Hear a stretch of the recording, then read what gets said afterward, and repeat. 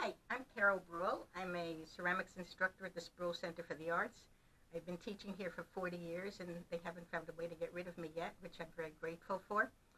About a month ago, I did a video that was just short-term hand building projects, 5 minutes or less. Today I want to do some projects that are also 5 minutes or so, but the theme is going to be trompe l'oeil. And if you're not familiar with trompe l'oeil, it's fool the eye in French, and it's illusory. And it's a subject that's been interesting to me for many, many years. I've been doing it for years because things are very often not as they seem to be. And it's that kind of fascination that attracts me to it. For example, if you're watching this video right now, and I hope you are, I'm not there. I'm here right now being filmed, but when you're watching it, I'm going to be doing something else. And what you're going to be seeing is a bunch of pixels on a screen, not me. But your brain's going to tell you it's me. So that's part of trompe l'oeil too. So it's a fascinating subject and it's fun to fool people sometimes. So I'm going to just show you some examples of how to do that.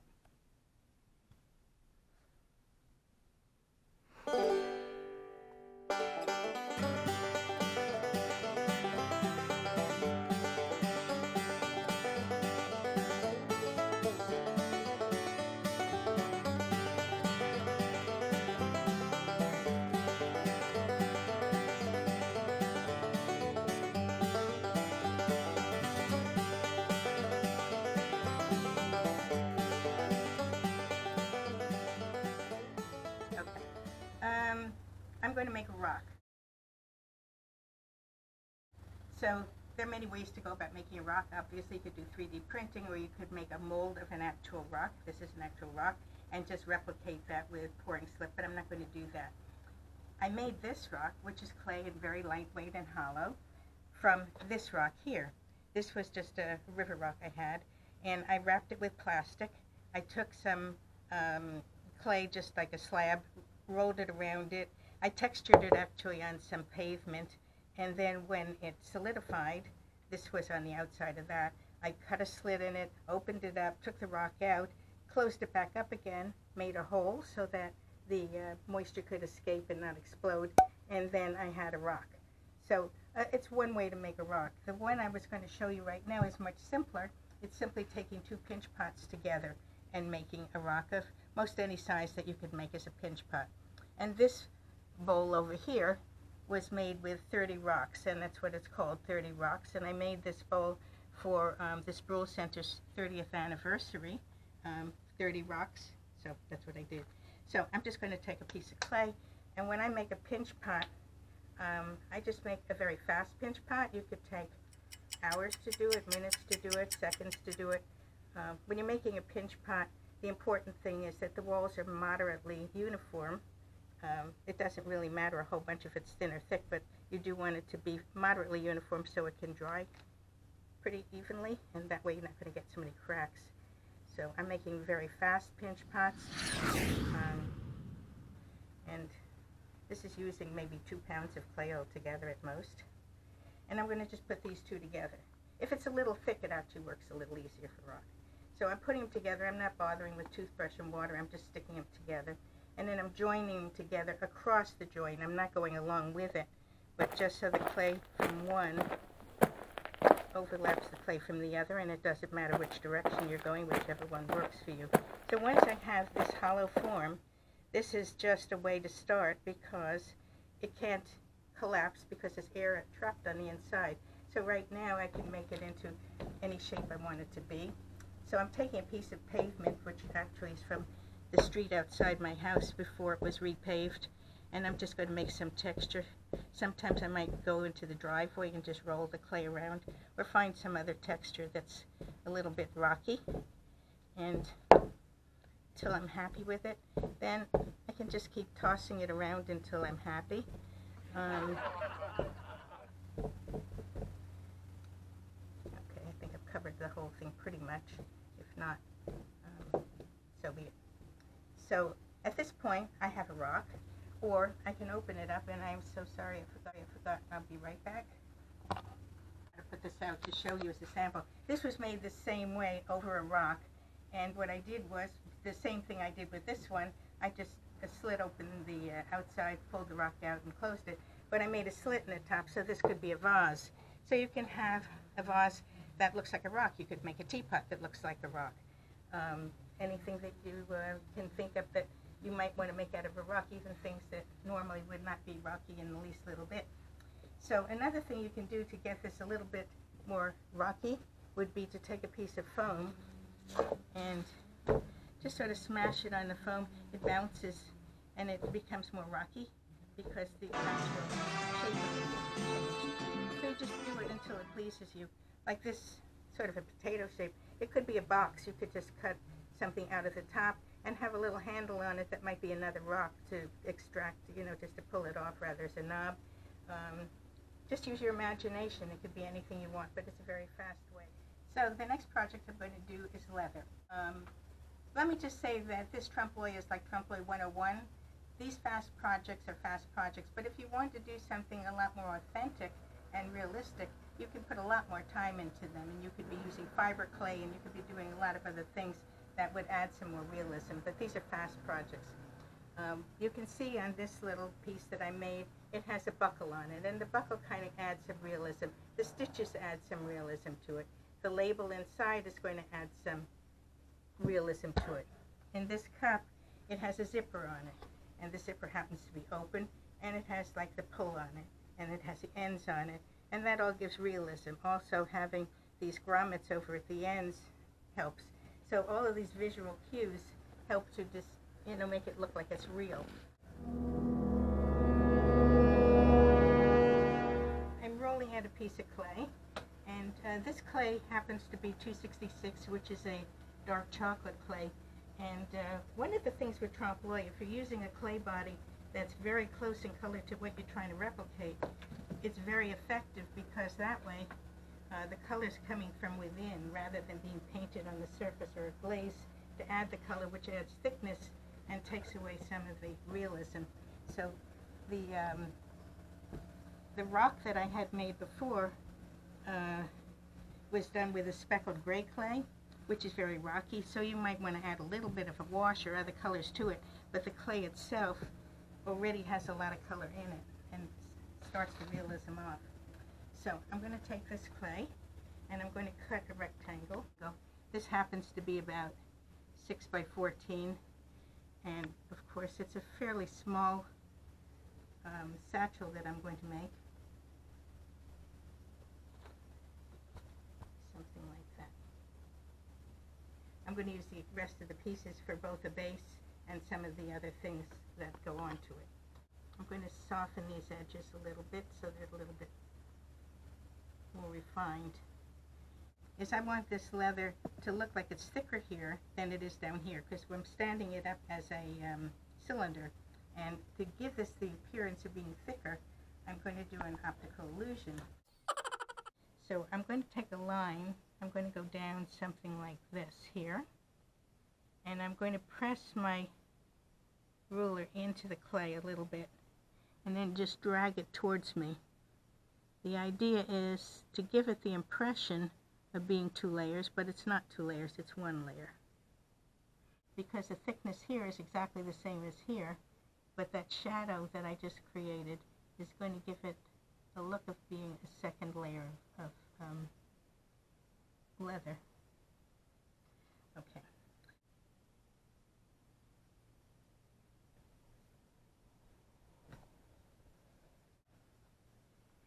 Okay, I marked out 12 holes on this piece of cardboard just so I could have them equidistant apart. And these are going to be where the holes are going to go, because you can thread through a leather or actually a clay strip through it so that it looks like it's real. And the important thing is that you have an even number of these holes, so that when you start from the outside, you'll end up at the outside, as opposed to one in the inside and one in the outside, which isn't going to work. So then I am going to take a tool to make stitch marks. And this tool is actually meant for leather, and it works quite effectively. So I can show you on a piece of clay the kind of line it makes, which is very leathery looking as far as a stitch mark goes. You can also use a tracing wheel, which is used in sewing, if anybody still sews. This is a smaller one. There's a larger one, which makes slightly more distant holes. This is a tool that comes from China. It's also a hole maker, and it makes very big holes. This comes in 3 sizes, but this is the smallest of the 3. And the tool that I used for the leather tool, that's really meant for leather, these are other sizes of stitches that it makes. It makes 4 different sizes of stitches. So you've got a choice. The one that's going to work for me right now is the first one that I did, which is this tool here. So I'm going to drag this along the edge, and I'm holding my finger at the edge so that I can make an even line and have a little bit of control of where it is, so that my stitches look a little bit more realistic. They don't have to be in a perfectly straight line, but they have to be someplace similar. Then I'm going to make a line towards the bottom of that extra strip that I created.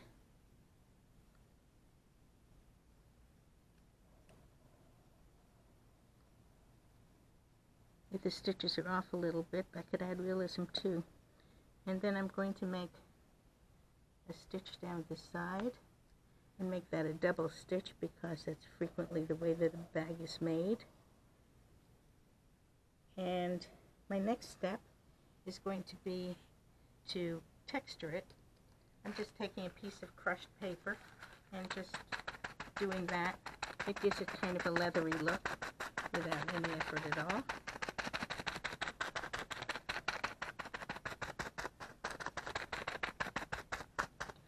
And I'm going to make a zipper in the middle, so it looks like the pouch opens up and there's a pocket on the inside.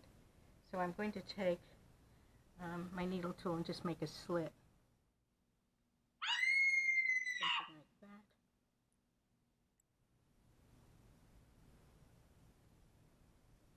that. And just cut out this little rectangle.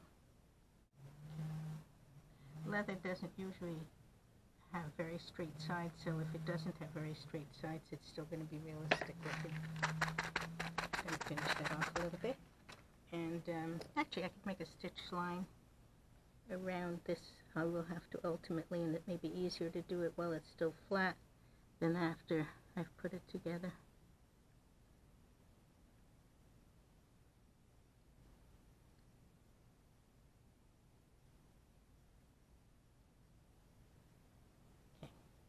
So I'm going to make the zipper that's going to go behind this, and I'm just going to take a piece of clay.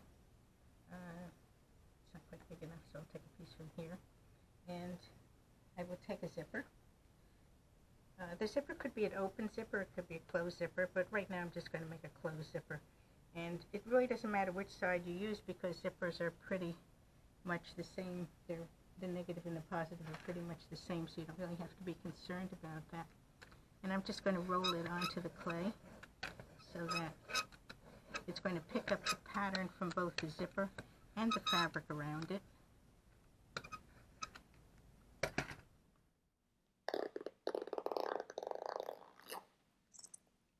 And then I'm going to cut that out so I can put it behind here, so it's going to look like the zipper is behind it. I'm just going to take it like that.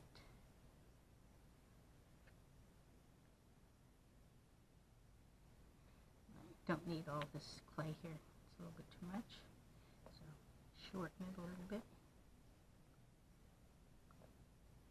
Okay, so I've got my zipper. So what I'm going to do, this is going to overlap this way, so okay, I'm going to do it this way. I'm going to just take this and hope that that zipper's right in the middle of the opening.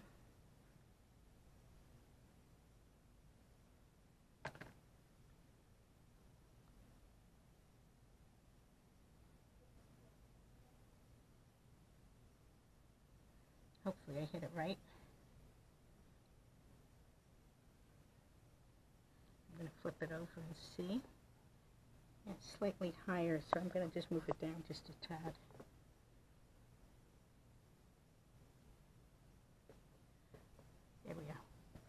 So I have my zipper there. To add some realism to that, I'm going to end up putting a zipper pull on it and the end of the zipper over there, but I'll wait to do that afterwards. So right now, I'm just going to make this into a cylinder. So I'm going to take, this is my outside edge because it has the stitches on it. So I'm going to take my toothbrush and water on this edge, and then I'm going to put the toothbrush and water on this edge and connect those two together. And hopefully they'll come together before I get to that last hole, because I don't want to cover that hole up. I need it to put my cord through, or my lacing through. So I'm going to just move that over just a tad so they're overlapped enough to attach together. Okay, so now I'm going to put a base on it, and the base is going to be hopefully big enough. Yeah. So I'm just going to guesstimate as to where it goes. I'm going to turn this over so that I can use a toothbrush and water on the bottom side as well. I'm not making any effort to make it uniform, because generally leather is kind of malleable, and whatever form it takes is probably okay. So I'm going to just take a needle tool and cut around the base wherever it happens to be in this very irregular kind of shape. The more irregular it is, the more interesting it's going to be. A lot of trompe-l'oeil is more effective if it becomes aged looking, like it's been used a lot. So when you mutilate it a little bit, sometimes it's to your advantage to do that. I'm going to tap it down a bit, give it a little bit more movement. Show you this side. And I'm going to make these move so that it looks like it's being tied together with whatever cord you're using, so that it gives it some realism, but you want to make sure those holes are still available. You just move it in like that, and you can push out on the inside too if you want. So I'm going to make a pull for the zipper, which is usually tapered.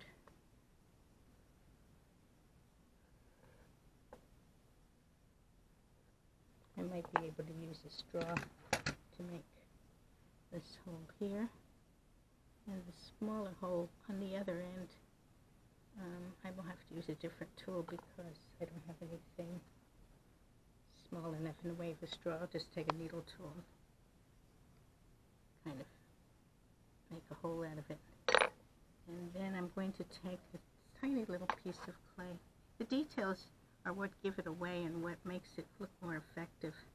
So any little details that you can add to it are going to add to the realism. So I'm just going to make this little piece that's going to attach it to the zipper itself. So I'll just take the end here and here,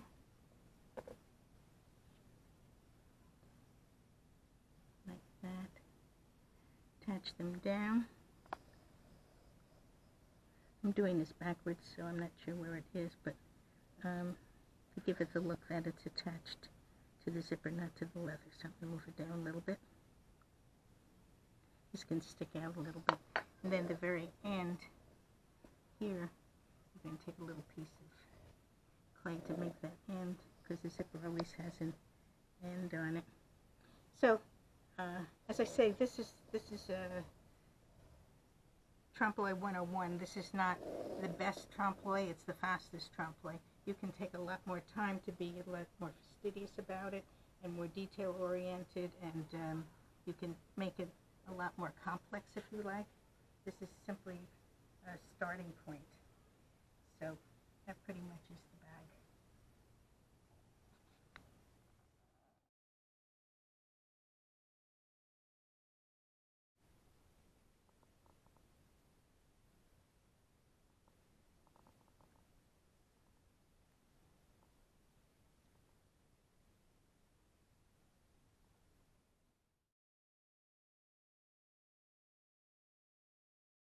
I am going to make some napkins. And the napkin I'm making right now is going to be a cloth napkin. This napkin that I made in clay is a paper napkin. I'm going to do that next, but the one I'm doing right now is cloth, or meant to look like cloth. And I'm going to cut a square. I'm not measuring it, but I'm hoping it's close to a 12 by 12. It may be less than that. Doesn't really matter. If it matters to you, obviously you can measure it. So I'm going to take away this extra, and this is my napkin. So I'm actually putting it into two napkins, between two napkins.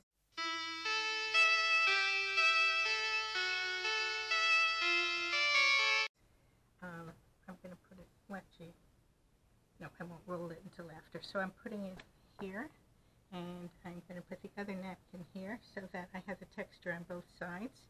You don't have to put it on the back, but it's kind of a nice extra thing to do. So I'm going to just take a rolling pin and roll it just as I do with everything. To get the texture deep into it, I'm rolling pretty aggressively just so that the texture becomes one with the clay and gives you a sharper design than you'd have if you do it weakly. So it's a good time to put a little strength into it. I'm going to flip it over and put the pressure on the other side so that it will also have the texture as deeply ingrained into it as in the other side.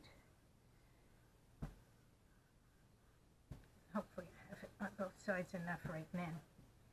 So I'm going to just soften my edges a little bit because this cloth napkin is going to have a soft edge. And then I'm going to take my tracing wheel that I use quite often, and I'm going to cut through the fabric, well, not cut through it, but I'm going to make a mark through it to this edge. And the reason I'm going through the fabric instead of just onto the clay is because I'm going to get a puffier edge, which is more indicative of an actual stitch on a napkin.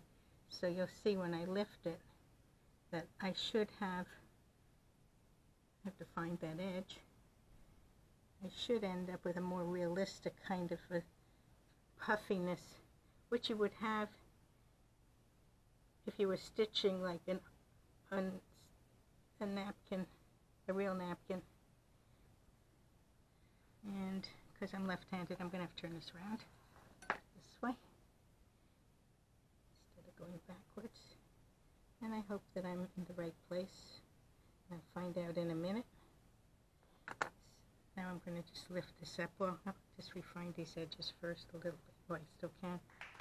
So, I kind of have an edge like that. As a matter of fact, since I came in a little bit too far, I'm going to fake it a little bit with my needle tool and just take a little of this excess off here. Sometimes you just play with these things till they look the way you want them to look. And I'm just going to refine that, pretend that it was always like that. The other edges are pretty good except right here. A little more off there. And then when you're happy with it, you're finished and you have a napkin. So what I'm going to do now, actually I can leave it, no I can't because I need that. I'm going to put it on a piece of plastic and I'm going to lay it in here so that it'll form into a shape that it could be used as a bowl. I'm going to peel it off there and just put it in like this. And because the clay is quite soft, you can manipulate it so that you can make it like a nice bowl that could be used for a lot of different things and just have it very napkin-y looking. You can make as many fold pleats as you want just to make it more organic if you like. And it's pretty easy. That was less than 5 minutes, I think. So that's that. The next napkin I'm going to make is a paper napkin. So this is going to be a paper napkin. Not too different, but a little bit different. Then you just roll it out a little bit more to get it slightly thinner. And then I'm also going to put it between two napkins because I want that texture on them. Again, I'm not measuring it, I'm just cutting it. Napkins come in different sizes, so there's really no need to make it precisely anything. So I'm cutting it into sort of a square, and I'm going to do the same thing by putting this fabric on top of it, hopefully with no creases. and rolling it in. I'm going to flip it over, put the other piece of fabric on top of it so it's sandwiched between the two, and then roll that. I'm going to press quite hard, but one thing for a paper napkin that's different from a cloth napkin, on a cloth napkin there's a thickness to it because the cloth has a thickness, and when the edge is rolled there's a thickness to it, but obviously paper doesn't have a thickness to it. So in order to have more realism, if the edge happens to be more paper-like, which would be incredibly thin, I can kind of try to thin down that edge now, which is going to make it look like the whole thing is thin, even though it's only the edge that's thin. That's part of the optical illusion of trompe. So I'm going to just do that a little bit more to get that edge a little bit thinner and tapered. And then I'm going to remove it. I'm not doing a stitch because paper napkins don't have stitches on them. And I am going to take it off here. And what I'm doing is I'm going to make an edge on it, because paper napkins very often have a border on them that's embossed into it. And what I use is just a bottle cap that has these ridges in it, which kind of make a really nice texture. So I'm just going to go roll it around to give me sort of an edge that you might have on a napkin.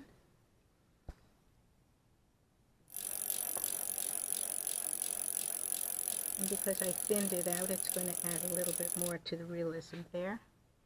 I'm going to go around all four sides. And I have one left to go.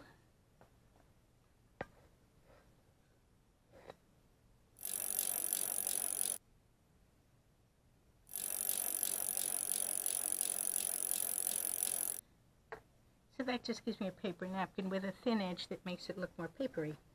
So if I wanted to put this inside of a bowl, I could just take a piece of plastic with that and also put it into a bowl so I have a paper napkin. I'm using white clay, but if you wanted to, it could easily be embellished with a pattern on it, for example, gingham, or a pattern that you might use for either the cloth ones or the paper ones. That would also enhance the look. But I'm just pressing this in, and because it has a thin edge, it's much more papery looking than the one that was done the other way. So you can just arrange it any way you want and have a bowl that would look like it was a paper napkin. So I hope you've enjoyed looking at some of these techniques. As I had said, this is Trompe 101. This is easy stuff and it's very quick stuff. You can put as much time into it as you like and as much detail into it as you're feeling that you want to do. I will be doing a lot more projects to show you, other kinds of trompe, and I hope you've enjoyed what you've seen so far.